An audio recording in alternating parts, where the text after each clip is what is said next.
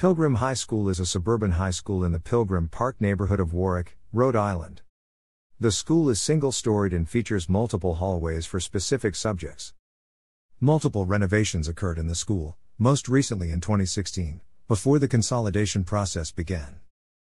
The school logo is the shape of an American Revolution soldier head formed by the words Pilgrim High School Patriots, although the letter P in the official colors is used for most athletic teams.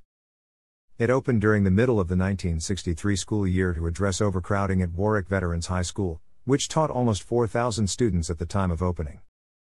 Nevertheless, the new establishment eventually became notorious for the double session schedule to alleviate its own excess capacity problem by the late 1960s. Today, Pilgrim has an enrollment of 1,400 students thanks to a consolidation effort by the school department, after years of declining student population. Pilgrim was historically well known for sports, most notably the baseball team, as they won multiple state championships all through a dynastic period. Most of the school's championships were won throughout the 1970s. In recent years, the school's athletics entered a renaissance. Most recently, the cheerleading, boys ice hockey, and boys soccer teams won division championships. The football team, after posting only 3 winning seasons between 1995 and 2018, finally appeared in the state's Division III Super Bowl since their latest appearance in 1995. In the early 1960s, the early baby boom population began entering high school, and the population of Warwick skyrocketed to almost 70,000 residents during the post-war era with the popularity of the suburb. To accommodate the sudden growth of families, in 1955, the city consolidated all of its then operating high schools at the time into one building, Warwick Veterans High School. The former establishments, Aldrich, Gordon, and Lockwood, were converted into junior high schools.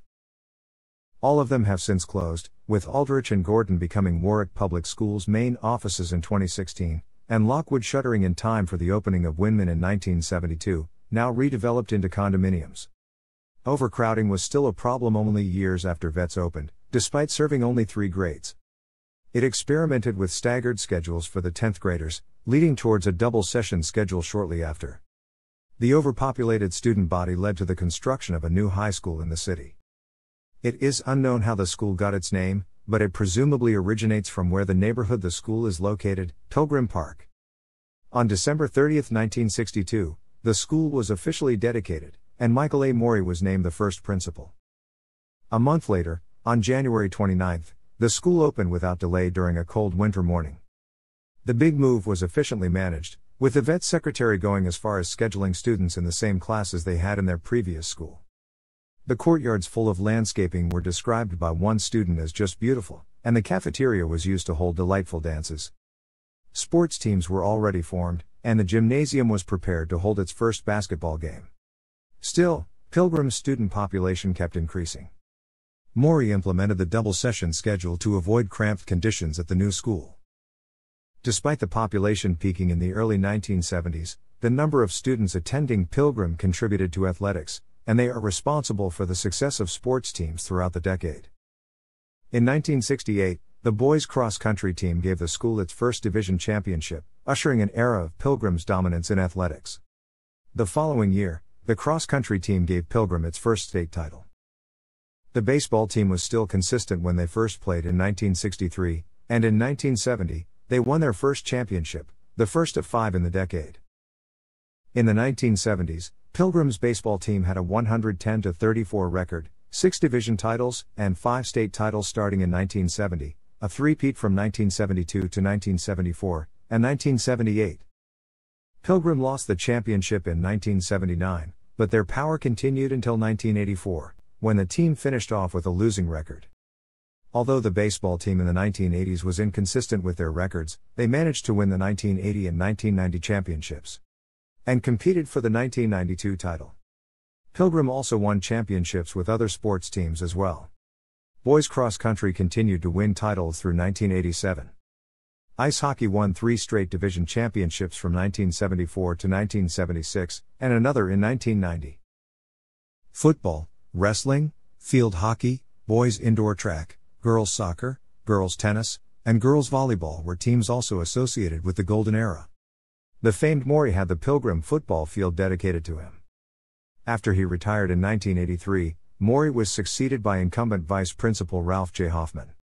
However, the latter was named as the school department's hearing officer, and in 1987, he left the school. Edmund B. Miley served as the principal of Pilgrim after Hoffman, a tenure that would last until 2002. After years of instability, some teams began to emerge from an era where they lacked championships. The baseball team continued to appear in the playoffs, while the girls' cross-country team won their first division title. The football team made 2 appearances in the division championship in 1992 and 1995.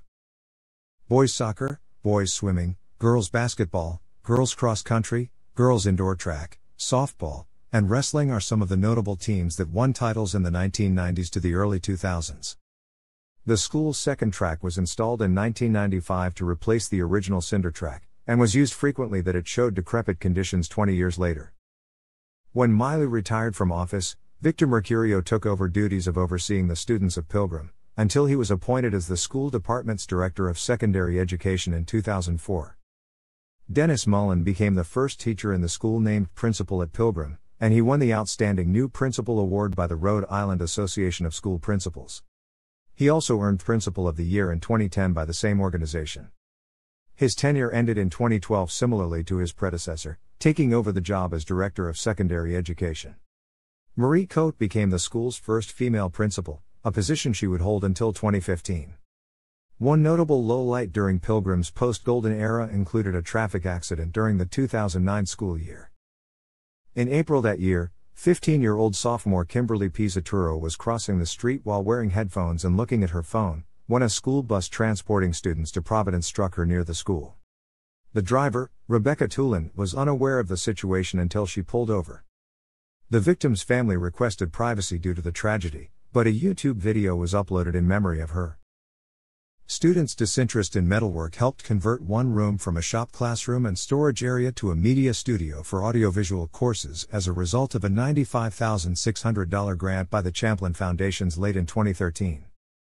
The plan was conceived the previous year when the faculty created a movie and screened it as a fundraising event by the Pilgrim Film Society Club. Principal Coate, along with 2 English teachers, a music teacher, and a technology education teacher, were involved with filling out the application required to acquire the grant. With the money, the budget allowed 8 iMac desktops with preloaded applications for appropriate classes, audio and camera equipment, lighting fixtures, microphones, and the like. 1989 acid incident. Around that time, drug use was rampant in the lavatories. That an incident involving numerous students occurred on April 6, 1989. The preceding evening, a student, identified as Student Doe, met with Student A and talked about purchasing LSD. The conversation occurred at Student B's house. Though the latter had no knowledge such conversation occurred, but knew Student A was going to get drugs.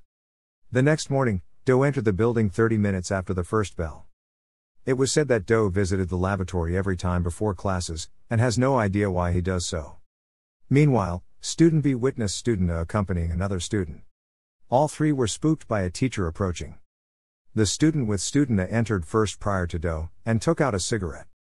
Doe went inside the bathroom before students A and B entered. When 2 other unnamed individuals went inside, the trade commenced. It took approximately 5 to 10 minutes to complete the deal, but out of nowhere, Principal Miley was conducting searches for students hiding in lavatories, and happened to find everyone loitering inside. They were all told to report to the office immediately.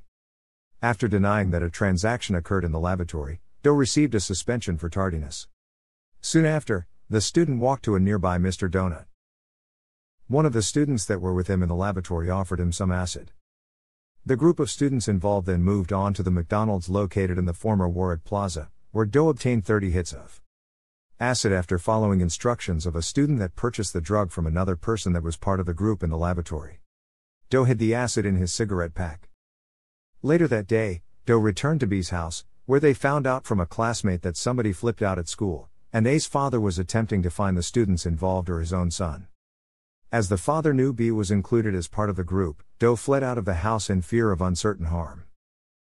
After an investigation that found several students feeling sick from using drugs that day, Miley recommended the suspension to be extended until April 6, 1990, though the principal had no personal knowledge of Doe's involvement in the drug trade. He stated that it was the first time the student was disciplined for violating school policy on the sale, use, and/or possession of drugs. The incident was reviewed by the Rhode Island Department of Education as John M. Doe v. Warwick School Committee. The findings concluded that a drug transaction did occur in the lavatory, and that Doe lied about not witnessing it. The student was not found as a participant in a conspiracy to sell LSD that day, and was not responsible for student A's distribution of drugs.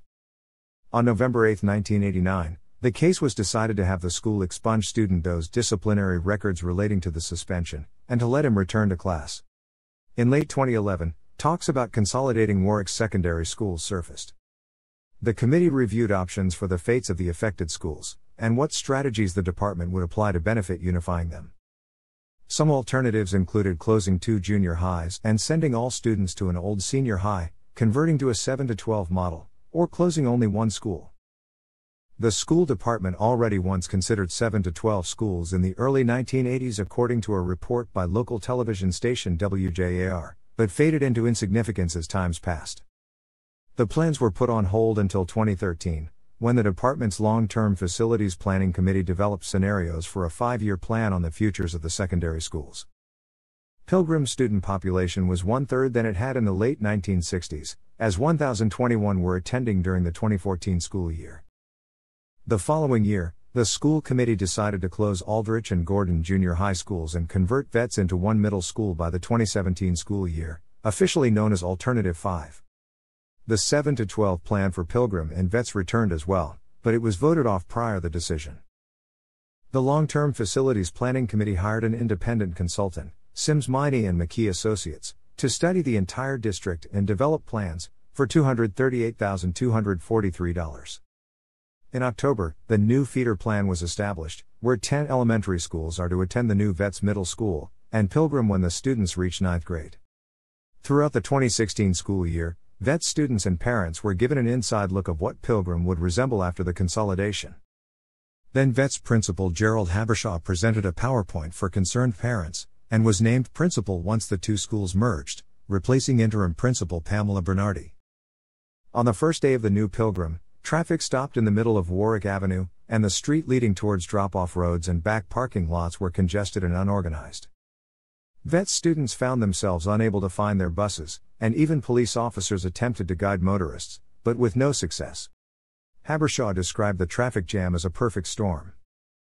Some parents found alternate routes by dropping their children off at the nearby Holloman Elementary, which prompted administrators to consider opening a drop-off route there, but no developments occurred. Today, the students of Pilgrim experienced what many consider a renaissance. The establishment of more clubs occurred as the teachers' union successfully negotiated a contract effective November 2017. A political involvement club, established by a 2019 graduate of the school and an English teacher, attracts diverse numbers of students on learning debates. Gaining confidence, and meeting actual politicians to help keep the club running and discuss certain topics involving the government. However, the club saw no activity after 2018. The baseball team continues to finish off most seasons with winning records, but not close to the potent 1970s teams. The football team, with the support of new coaching staff and a 4-3 record, reached the playoffs to compete in a rematch against Central Falls for the division title in 2018, but only to lose 14-10 at the conclusion of the game. Cheerleading, field hockey, unified basketball, boys ice hockey, boys soccer, girls ice hockey, girls lacrosse, girls soccer, girls indoor and outdoor track teams were known for winning titles during the sports revival era. Homecoming dance controversy on November 6, 2021, a time when COVID-19 cases were rising in the state. A video surfaced on the internet showing Principal Gerald Habershaw without a mask alongside students at Pilgrim's annual homecoming dance. Soon after, Pilgrim saw a rise in COVID-19 cases, reporting 59 new student cases and 6 new faculty cases soon after the homecoming dance. As a result, the school moved to distance learning, which ended on November 29. On November 22, Habershaw was placed on paid leave until further investigation, with Assistant Principal Pam Bernardi becoming acting principal until further notice. However, on November 27, Habershaw unexpectedly died from a heart attack at the age of 57. Later that day, his brother revealed that Habershaw tested positive for COVID-19 a few days after the homecoming dance but was recovering. Habershaw had been fully vaccinated and was not hospitalized leading up to his death. On November 28, a memorial service was held at the high school, with hundreds attending. Racial and special need demographic data. As of the 2017-18 school year, Pilgrim offers various clubs that serve the hobbies of growing population of diverse students. Students, with the assistance of a teacher, can help form a club. In many cases, some organizations might form, only to die out in little time. Because of the infrequent updating of the official website, the following list might be inaccurate. In the past, Pilgrim once had an anime club, a bowling team, a diversity club, a gay-straight alliance, language clubs, a life smarts club, and Students Against Destructive Decisions, in the late 2000s. The arts, automotive, backgammon, career, dance, gaming, fine art, flag corps, history, judo, metalwork, microcomputer, project close-up/insight, and skiing clubs were active in the 1980s, and even a rifle club in the early 1970s. Throughout the year, Pilgrim hosts events to attract students, alumni, and residents alike. Most of the proceeds go to funding various after-school events and clubs. Fundraisers are periodically held to raise money for the clubs and senior projects. Both the junior and senior proms are held, always 1 week apart from each other. The Senior After Prom Extravaganza was first celebrated in 2008 after 2 graduates of Pilgrim died in an accident involving a drunk driver. Pilgrim Idol is the official musical talent show of the school, with contestants judged by staff members and local radio station DJs. Another talent show, locally known as The Follies, is a showcase of comedic, musical, and other performing arts talent.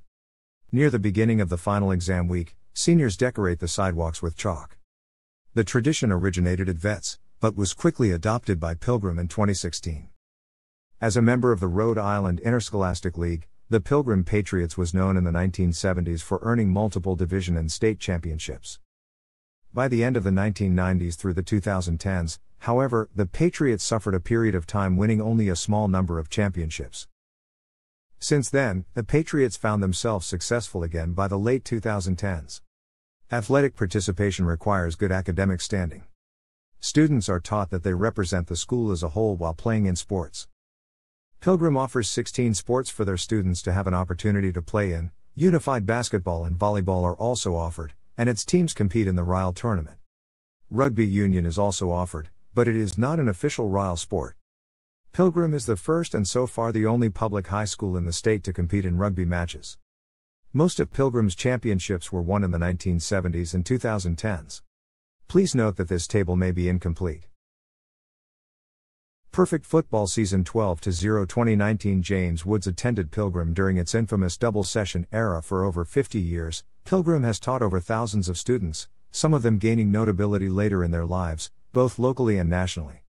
Noted alumni of the school include. Thanks for watching.